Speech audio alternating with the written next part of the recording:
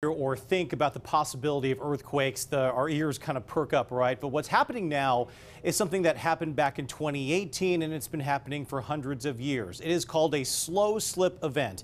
Experts at PNSN say this happens every 14 months or so. They've been tracking it for 2 decades, ever since the Nisqually quake. But basically what's happening is this. Think of the Earth as large puzzle pieces. The land that we're on right now is called the North American plate. Now, there is another plate offshore called the Juan de Fuca plate. Well, experts say the offshore plate, which is the Juan de Fuca plate, as I mentioned, is trying to go underneath us. Now, usually the plates are locked, but sometimes they slip slowly. The concern for some seismologists, though, is that friction could increase the chances of earthquakes in general. Well, we talked to PNSN about that.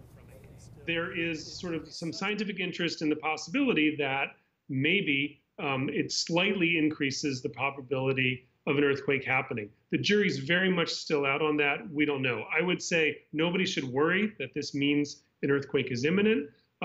There's probably a small change in the likelihood of a subduction earthquake, during a time like this. So Harold Tobin, who you just heard from, says the movement between the plates is very deep underneath us, so it is unlikely that we will feel anything.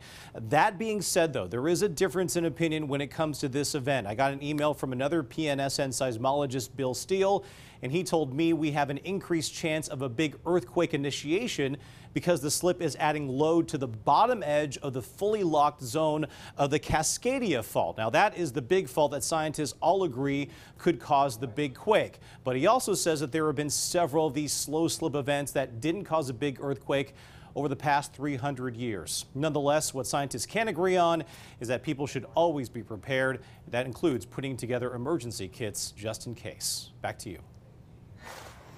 Well, new tonight.